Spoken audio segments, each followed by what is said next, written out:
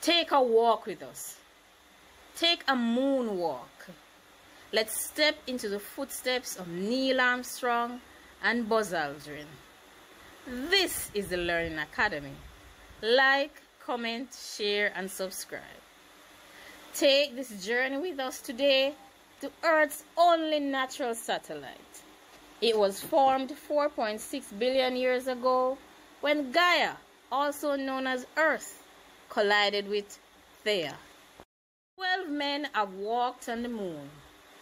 The moon is slowly drifting away from the Earth. Each year, the moon drifts away from the Earth by 1.5 inches.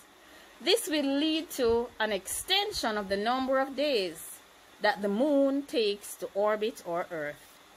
The moon has no atmosphere and no magnetic field. However, it has an exosphere. It doesn't have a dark side either. Basically, both sides of the moon get the same amount of light from the sun.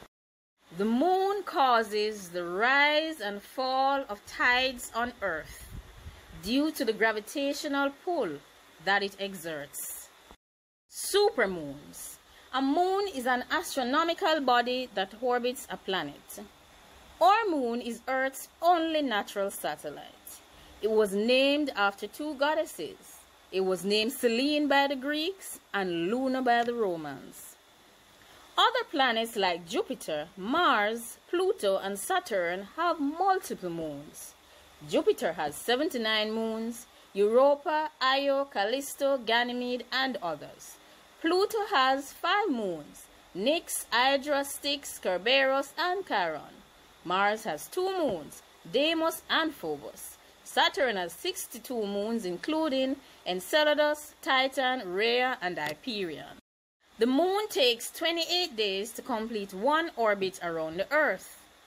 There are 2 full moons in a month. The second one is called a blue moon. Supermoons, however, are celestial phenomena. A supermoon is a new or full moon that closely coincides with a perigee, which is the moon's closest point to Earth in its monthly orbit. When the moon's perigee coincides with a full moon, we get a supermoon. A supermoon is 14% larger and 30% brighter than a regular full moon. Supermoons happen 3 to 4 times a year. There was a supermoon on April 7th and April 8th. Another supermoon will arrive on May 7th. Supermoons also affect the tides on the Earth. They lead to high tides and low tides.